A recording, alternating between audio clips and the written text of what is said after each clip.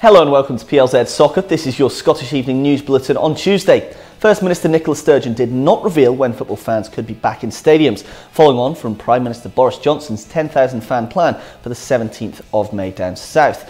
Sturgeon plans to pick the economy back up in late April, but whether any supporter can return before the end of the season or for Euro 2020 games at Hampden remains to be seen, whilst the lower leagues and women's football remained postponed.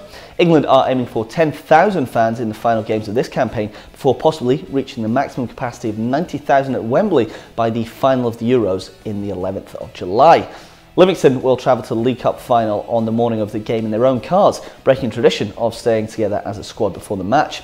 Scott Robinson and Marvin Bartlett will both be available for manager David Martindale, who believed driving themselves to Hampden Park was the only realistic option. We just felt it would be a wee bit detrimental going out your house on the Saturday night and staying in a bedroom on your own, waking up on your own and then going having pre-match as a squad, opposed to going home and spending time with your family and waking up in the morning and maybe the kids are talking about the cup final, your wife's giving you a cuddle or a kiss talking about the cup final. So we found it to be more beneficial, I think, if we just stuck to the routine that we've been sticking to previously.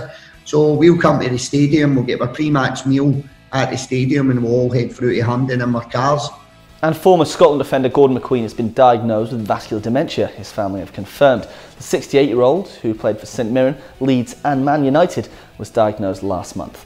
Thanks for watching, and don't forget you can like, share and subscribe to our Facebook, YouTube and Twitter channels, where you can also catch up with the football show with Peter and Ruffy. They will have discussed all today's stories of the panel and exclusive guests.